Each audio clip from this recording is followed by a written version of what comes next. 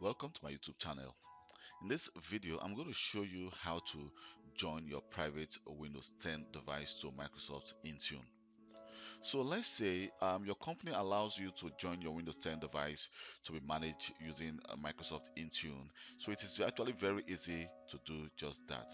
So if you are using the latest version of Windows 10, what you need to do first of all is to go to your start menu and then look for the Microsoft Store. I think I have the Microsoft Store here. Just click on the Microsoft Store and then search for company portal app and then just click it. So we're going to download the company portal app, which we should allow us to join our device to our company Microsoft Intune. So it says Microsoft Intune helps organizations manage access to corporate apps, data and resources. So just click get.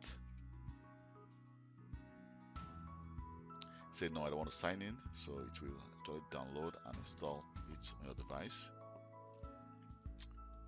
So it's downloaded the company portal and it's going to install it on your device. So after the company portal has been installed on your device, so what you need to do is just launch it.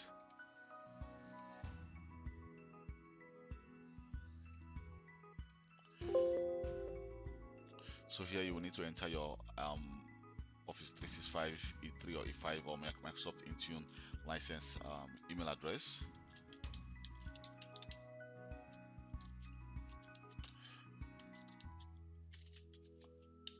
Mind you, your account must have the Intune license to be able to join this device to your company Intune. If not, you will not be able to do that. You may be able to log in, but it's going to actually fail to register this device in your company Microsoft Intune portal. So click next, then enter your password, and then click next. Then you click sign in, please. So I'm going to skip this for now. So you say allow my organization to manage my device. Click OK. So I'm going to also skip this for now.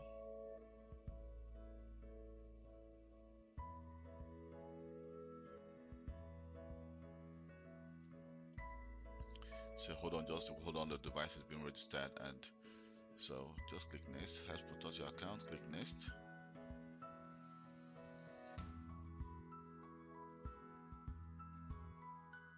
Here, which means that I will need to actually use the Microsoft Authenticator to authenticate that actually owns that account. So just let me just use I want to use a different method to actually do that.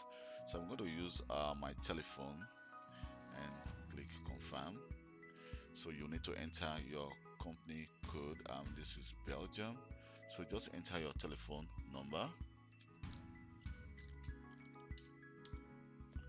and then click next. So a code will be sent to you, which you will need to enter. So everything is here in Dutch. Let me just enter the code that has been sent to my telephone, and I think the code was 377766. So click next.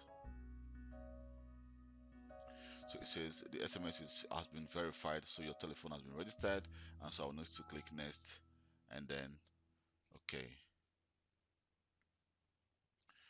So okay, so it says your organization requires you to set up your work or school account with a Windows Hello Face or fingerprint or PIN. So definitely you will need to configure a PIN. Let me just configure a PIN and then enter a new PIN again and click OK.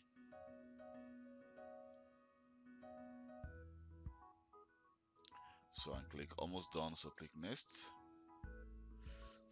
So let me just say, so I will need to verify that I owns this device as well. So I need to click, just enter my password and then click OK. But mind you, to actually allow your users to be able to use this process, I think it's actually easy or better for you to make a documentation that will allow your users to be able to follow the steps which they will require to actually join their device to Microsoft Intune if they are using their personal device. Because if you are asking someone who has never joined a device or doesn't know what to do to join his device to Microsoft Intune, they may actually have a problem and may be confused on what exactly to do. So you may just write actually a one-page documentation to actually guide your users on what exactly they should do to be able to join this device to Intune. So here you can see that this device has been joined to the domain, and if I click on the home page, let me just try to see if here you can see app category. We don't have any app right now. Also, we don't have any download available, and you can see that this the device has been checked. And also, if I go here, I can actually request for help or support. I can decide to go to my name, and you can see my information here, my email address and my user's name. So if I go back again, let me see. This device is actually WP001. So if I start the command, let me just start the command prompt and show you that you can see that's a WP001.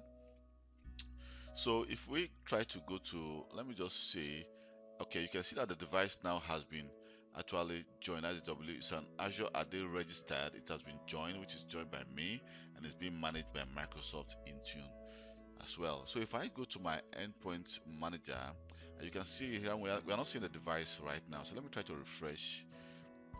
So by refreshing, it may take some time for this device to be actually populated here in Intune, because we can already see that the device is already here, which is the WP001, and it has been joined today. And if we look at the time actually that it was joined, which was not so, I think about 5 minutes ago. So let me just try to click on that, and you can see here it's a Windows device, it's an Azure AD registered, and also the device is registered by Kelvin Johnson, and it's Microsoft Intune managed device, and also you can see as a WP001. So if I go back again, I think it's going to take some time, and just try to refresh and see if we can have any info right now. But right now we don't have any info, so it may take some time for this to be displayed in your Intune device.